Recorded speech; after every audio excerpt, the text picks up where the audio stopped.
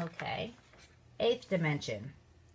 Eighth dimensional archetypical level of consciousness when the person has full control over the story of life on Earth.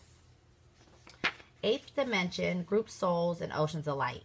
A group soul is a collection of entities that work together as one unit. Imagine that every cell in your body is a conscious entity.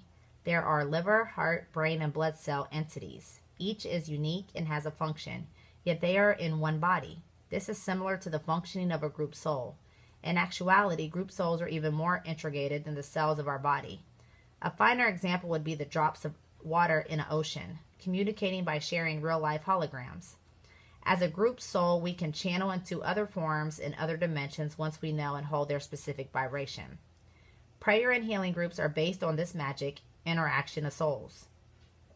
The latest breakthroughs in interdimensional communications, known as spirit science, is a part of this consciousness, and an entire rainforest could be the vehicle, air quote, body, of a group soul.